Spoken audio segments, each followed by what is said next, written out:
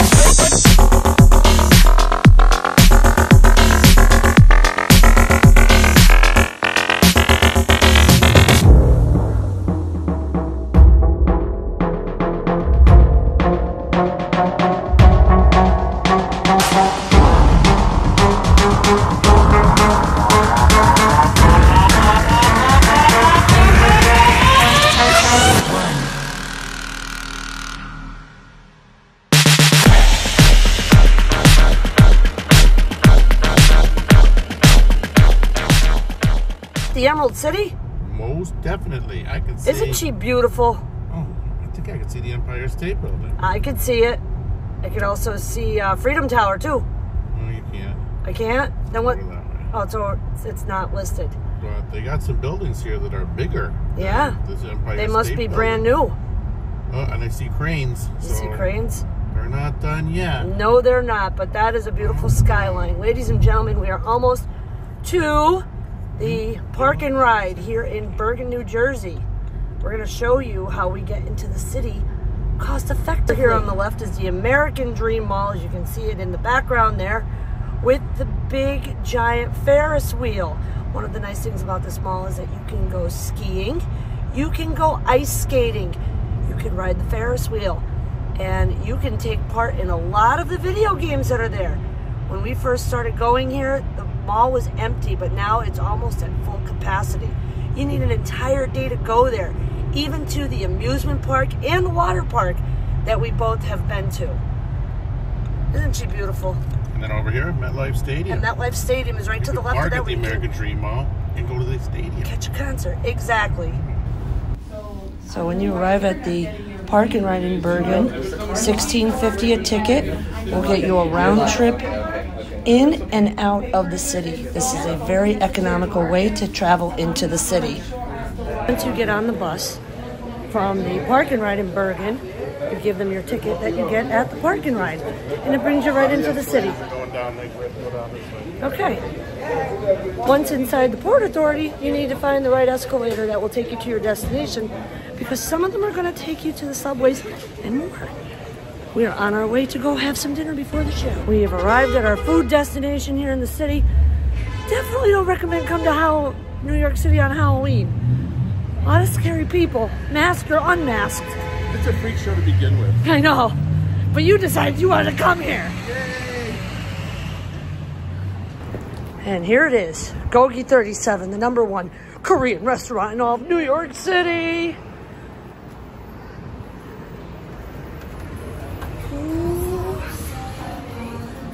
Oh yeah, you ready to get down? I'm ready.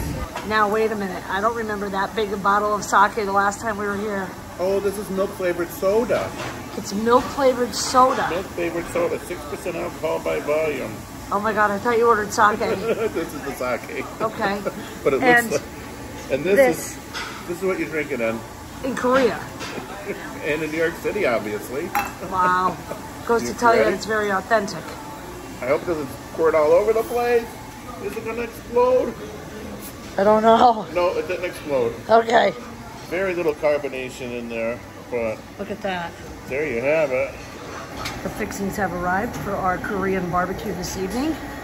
This is cheese. With corn. With corn. This is kimchi, no spice. Kimchi, no spice. Look at that. Egg omelet that's over pretty there. Cool. And over here's your egg omelet. What I'm not supposed to eat, but that's okay. Well, they also bring us some various small plates. Right. So you'll have some pickled radishes, you'll have some sprouts, you'll have some lettuce leaves if you want to make your own little lettuce tacos. Right. And you can see the flame already starting up. It's gonna be good. Ooh, it's getting hot. Don't burn yourself. This is how Koreans drink sake. If this is not true, let us know. Wow, it tastes different. Tell us about it. It kind of tastes like a cross between beer and sake. Beer and sake. Yeah, that's what I'm getting out of it. It's a cross between beer and sake. What kind of beer? Bubble.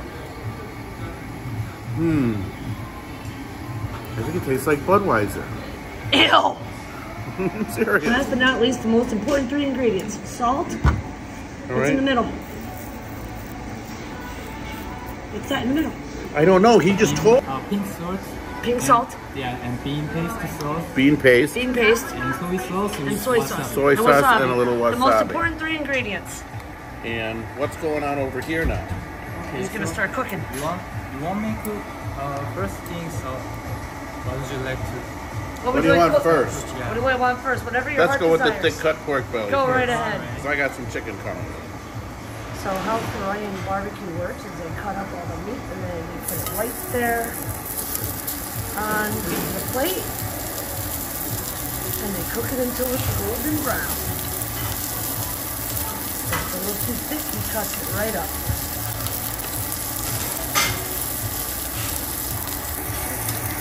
And the look on Glenn's face is absolutely priceless.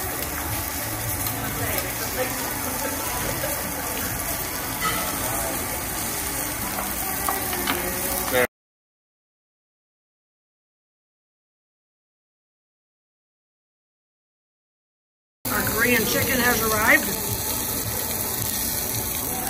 And so have our pan-fried gyozas.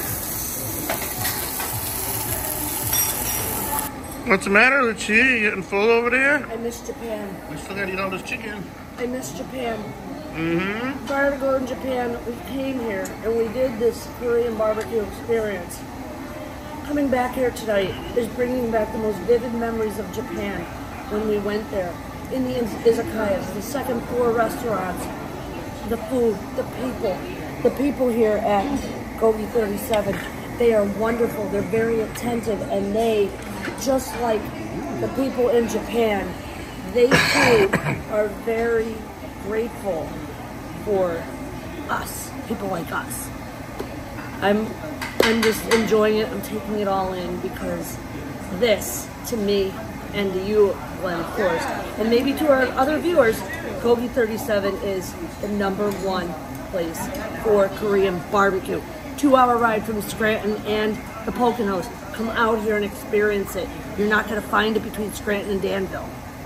It's happy hour in the bar where the drinks are 20% off from 4 to 7. And? He's got his sake.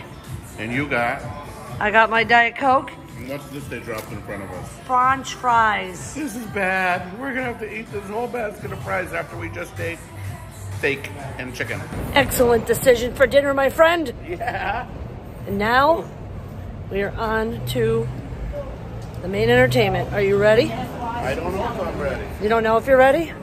Are you excited at least? Of course I'm excited. All right, that's all Let's that matters. go to the show. Shit show. The USS Indianapolis, June the 29th, 1945. 2 torpedoes from a Japanese submarine slammed into our side. We was coming back across the Pacific from Tinian to Leyte. Damn near 1,100 men went over the side. Lifeboats was lashed down so tight for the bomb run we couldn't cut a single one adrift. There was no rafts, none. Oh, for God's sake, I can't say this. It's duller than my tax return. Who gets top billing? Oh my God, you screwed us. Your name's higher and in the middle. Bingo! Saints be praised! You're like a truffle pig, boy! Boy, you are such a bad loser. How many kids do you have? 9 so far. You're gonna need a bigger boat. What do you think it's about? What? This goddamn movie. It's about a shark. Do you really think they're going to be talking about this in 40 years?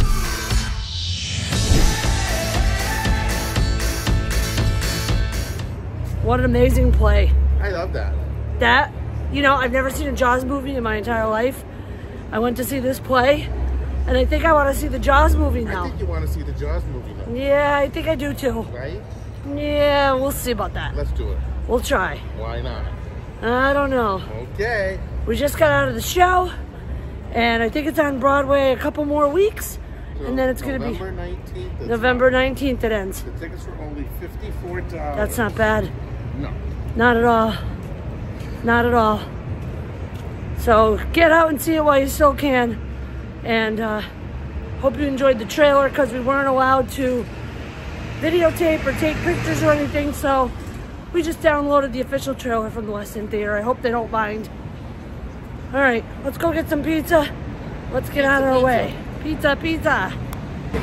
So we are now at Two Brothers Pizza. Where Biden economics has taken over and the dollar pizza is now $1.50. Son of a bitch. Shit. Pizza looks really good.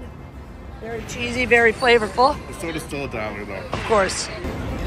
Two Brothers, located outside the back of the Port Authority, in case you're wondering where it's at. We've arrived back in the Port Authority, and we are on our way back to the gate. It's important to know that when you are in the Port Authority after hours, that you know which gate your bus is located at. So for us, before 10 o'clock, the gate is different. But we're gonna find out momentarily which gate we need to go to get out of here to get back to the park and ride in Bergen. On the base floor of the Port Authority, lots of student drawings, and on the other side, a tribute to 9/11. There's a lot to see here in the Port Authority, but after hours, a lot of it's closed. There's some more drawings. Very talented. And just like that, there's our chariot. Drops us off here. Back at Park and Ride in Bergen, New Jersey. We're home in 2 hours. What a wonderful time we had this evening, from eating at our favorite Korean barbecue restaurant to taking in a show in the city, which there's many things to do. And you can make your own adventure to riding in and out of the city very affordably, $16 round trip. So now we'll take our ticket, we'll put it in the machine right over there, and away we go. The adventure home, 2 hours. Thank you everybody for watching. Don't forget to subscribe, like, comment down below. Let us know what your favorite restaurant is in the city here, and let us know what your favorite Broadway play is. We would love to know. Good night, everyone.